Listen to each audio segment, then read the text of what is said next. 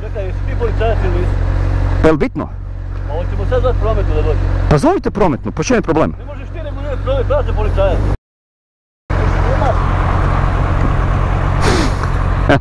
Samo nema crvene lampice jer su ljudi prirodniji kad ne vide da se snima.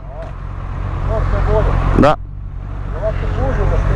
Odmah znaš, odmah su nervozni ono oko tebe, tako da bolje ovak. Pam pam pam pam pam pam. Pa kućeš opet iz lijeve trake, pa ne možeš to raditi, to se ne smije raditi. To nije dozvoljeno, prijatelj moj. Znam.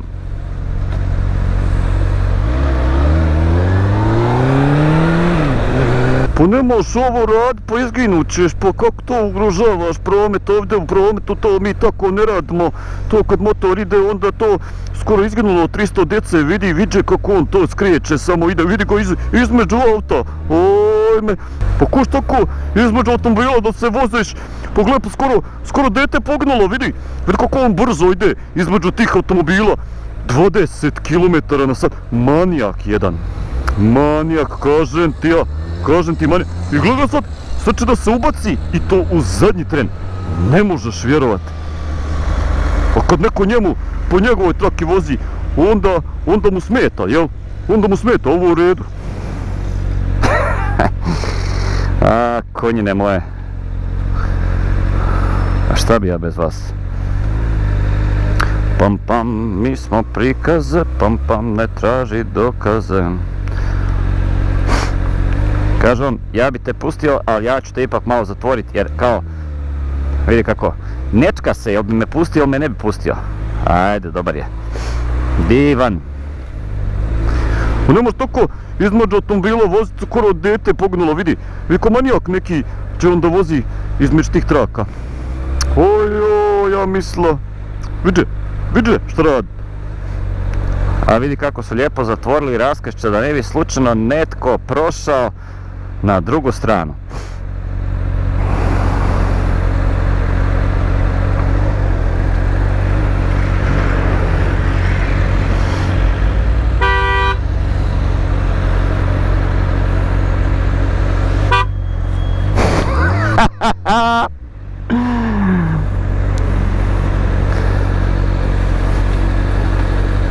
Ajmo.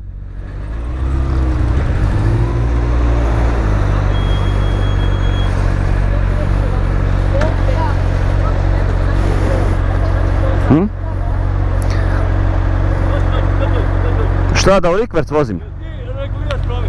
Ne, ja sam, da.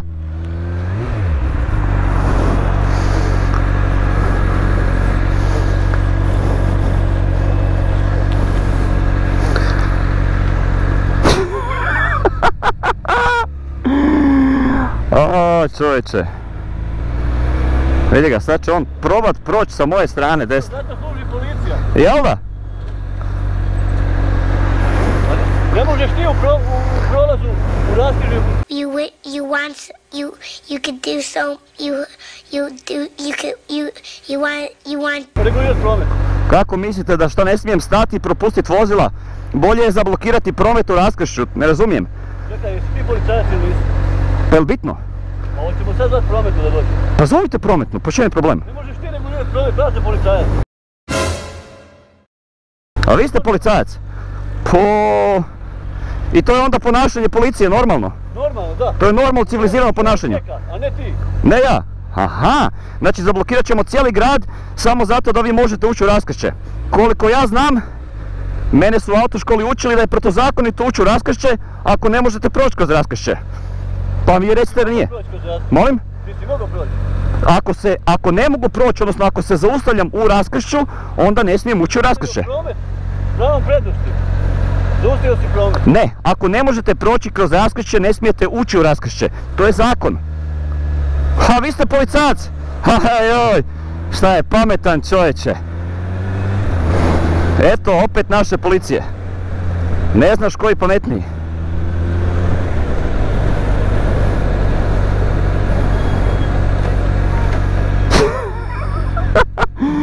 Hoće Krkan sad lijevo skrenuti tamo. Da se ubaci. Ispred 3 vozila. Ajde, bar je otišao desno. O, čovječe. Kad ga vidiš onako lijepo krezubog, ne znaš uopće što bi rekao. Malo te zbuni. Trebalo mi neko vrijeme da primijetim da ima onaj RH stavljen sa strane na rame. O, krkane moj. On policajac, on da regulira promet. On će da, jesi ti policajac, jesi ja sam policajac, ja ću da uđem u raskršće kako men poše, a ne kako te poše. Ja ću da blokiram promet, ako ja ću da blokiram, još da blokiram promet, još ti što tu da prođeš. O, krkanije, čovječe, Balkanije. Jebote život. Da, snima napred ili nazad? Snima napred. Napred, da. Jeste vidjeli, ono inače bio policajac koji meni prigovorio jer sam propustio vozila da prođe kroz raskršće nakon što sam došao ispred njega. Smetalo mu je što nije zablokirao cijelo raskršće.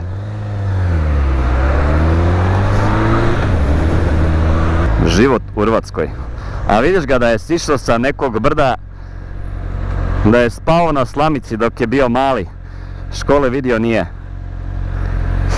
Eventualno one prve 4 što ga je vozila kočija do najbližeg sela, 25 km od njegovog kamenjara. Samo ne znam kako je u policiju ušao.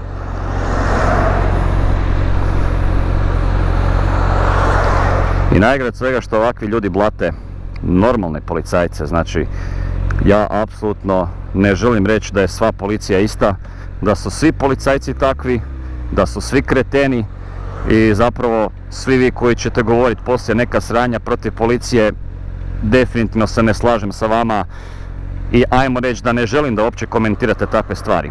Ali da postoje problematični ljudi poput ovoga koji zapravo umjesto da radi ono što je ispravno još podržava krkaniju, naravno da postoje. Neću reći da ih ima malo, možda ih čak ima 20-30%, a možda i više, ko će ga znati, ali u svakom slučaju sigurno ima i normalnih ljudi koji dobro rade svoj posao. Eto, dovoljno je 1-2 budale da oblati cijelo zanimanje. Što je tu je? Jesi ti ono što regulira promet? Ja sam onaj zbog kojeg ćeš sad završiti na Jubi-Tubiju, prijatelju moj, još jedan. Samo onaj prvi je za razliku od tebe bio jako pristojan, pa smo mu lagano smo mu lice zakockali, tebi nećemo. Čisto da ljudi znaju kako izgleda primjerak krkana u ovoj državi. Ja sam prvo mislio da je mene prepoznao, još sam se poveselio, rekao vidi zna me tko sam. A onda sam zapravo shvatio da se nije mogao osjetiti kako se kaže prometni policajac, pa je rekao jesi ti onaj što regulira promet? Ha. Ovo vidi. Inače ovo ne smijete raditi, znači ne smijete obilaziti sa desne strane, ovo je onako teži prometni prekršaj i nije lijepo. Ali kada ste đubre poput mene, ili ti ga kada si đubre, ostani đubre do kraja. Još ću pokupiti naglasak sam od sebe. Nemaš između automobila opet da voziš tako, ćeš da ugrožavaš promet. Moram ja naučiti naglaske. Znam samo krkanski, ne znam ove ostale. Krkane moj, ma šta će ti više? A jedva zube da imaš. Ajde, možda koji zub koji nije pokvaren bi ti dobro došao, prijatelju. Evo, možda to. To ti želim, evo, od srca ti želim da imaš barem jedan zub koji nije pokvaren. Eto. Dođe mi da, evo, skupimo novce i da ti platimo barem jedan implantat. Nemamo baš sad, nećemo se sad razbacivati da ti platimo baš sve zube, ali eto ga, ajde, jedan zub, jedan po jedan, znaš, moraš krenut negdje. Onaj prvi korak je uvijek najbitniji. Popraviš taj prvi zub, dalje je lako, znaš. Onda se naučiš kako se pere taj jedan zub, samo taj jedan pereš, ne moraš ove ostale prati, tako i tako je kasno za njih. I onda kada naučiš kako se pere, onda ćemo ti ugraditi ostale implantate, ali jebi ga, implantate ne moraš prati, ne mogu se pokvariti. Tako da džabe si učio, bilo bi bolje da si naučio tamo negdje,